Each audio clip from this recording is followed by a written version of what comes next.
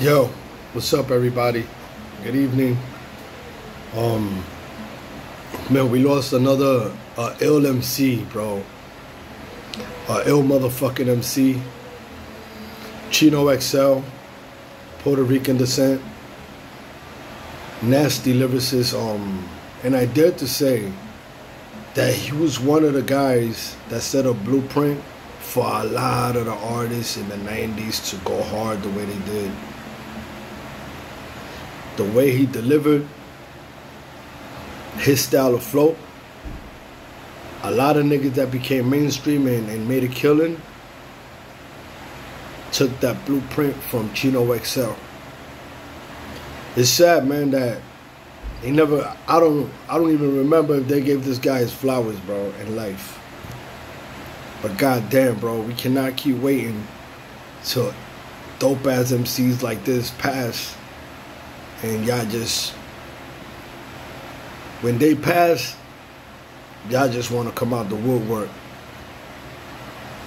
and be like, yo, Chino XL, oh shit, the lyricist of a lot of people have the power to give flowers in life.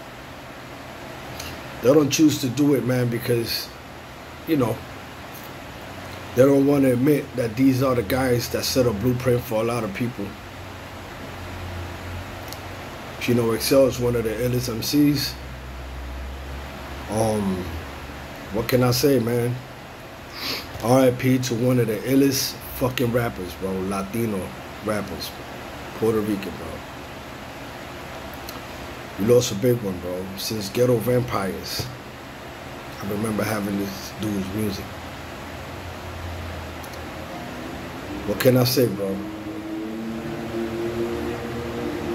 R.I.P. Rest in peace. And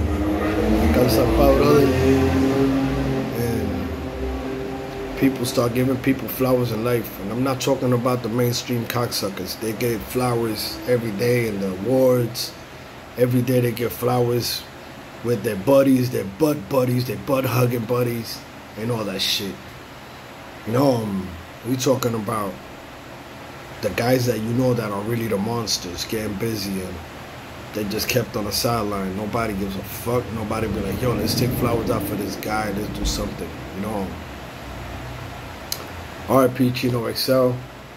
I do recognize he's one of the best. And I do recognize that a lot of people that was mainstream used his blueprint.